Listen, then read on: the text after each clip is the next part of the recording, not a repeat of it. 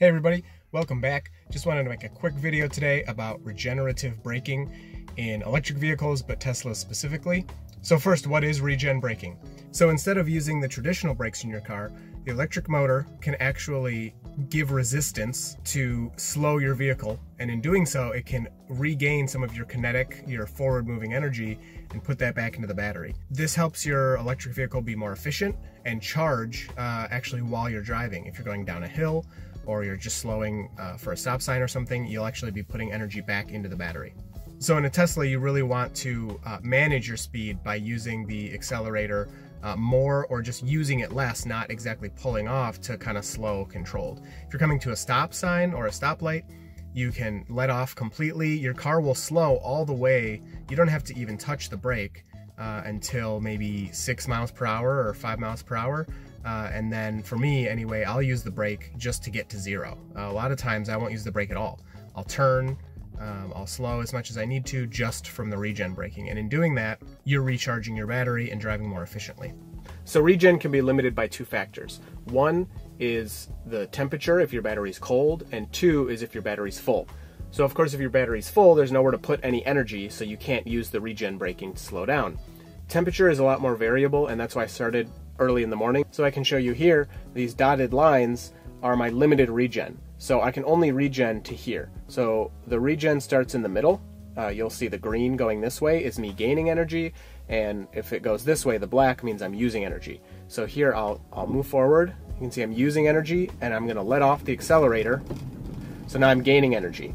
Now I'm going slow, so I'm only gaining a little bit, but if you're going 40 or 50 or more miles per hour and you let off, this green bar is gonna go all the way to the limit, and I'm not gonna be able to slow as much as if my battery was warm. And you'll see throughout the drive, I'll just kind of update you at the end, that there'll be no or less dotted lines here, so I'll have my full regen ability back with my warm battery. So you can have full regen in the morning or more regen in the morning if you pre-warm your car. So just while it's in the garage plugged in, you go to your app and turn the heater on, or if you are charging your battery, that actually will warm it.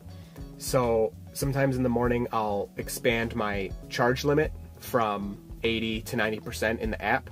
So as I'm getting ready in the morning, my car is charging, it warms the battery, and then I have more regen. It's not something you have to do, but it can be nice to be a little more efficient. This is another reason to just never charge to 100%, because then you're losing some efficiency. If you're at 100% or near 100%, you'll have no regen, you'll be going downhill, and you can't gain any of that energy. Whereas if you only charge to 90%, you can gain energy from the road as you're driving. Okay, so we'll turn onto this street to show the regen working.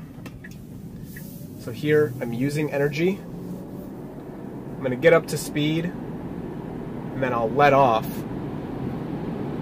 So now I'm removing my foot from the accelerator, no brake at all, and you can see I'm slowing. This is me gaining energy. Now if I had more, actually I think that just moved, if I had more regen ability here, I'd be slowing even more. So even going down just a small hill like this, you still regain some energy. So if you were to start at the top of a mountain with 10% battery and you went down the mountain with your regen braking, by the time you got to the bottom, you'd actually have more battery than you started with.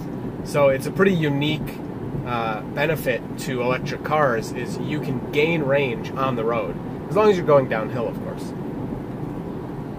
So one small issue with using the brakes so infrequently is they will sometimes collect dirt, a little bit of rust, rocks in there, and so you'll more often notice that.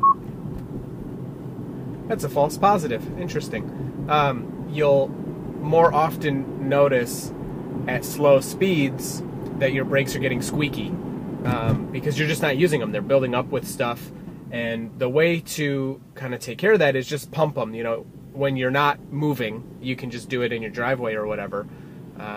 Just put the brake all the way to the floor a few times, and that'll kind of clean them out. And you can do it at slow speeds too to help get rid of some of that buildup.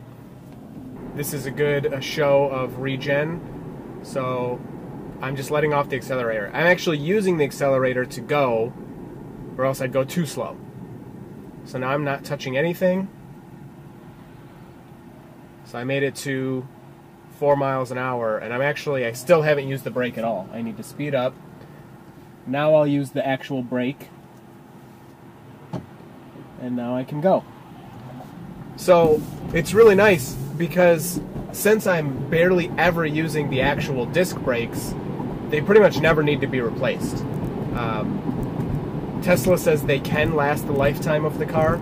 It's not always true. If your regen is limited very often, you know, all the way down to the middle, and you're having to use the disc brakes a lot, or if you make emergency stops often, which hopefully isn't true, but, you know, if you're slamming on the brakes all the time, then of course you're using them, you'd have to replace them. But if you're driving, you know, the Tesla the way you're supposed to be driving it, then you'll never replace the brakes, you know, unless you're driving the car 200,000 or 300,000 miles.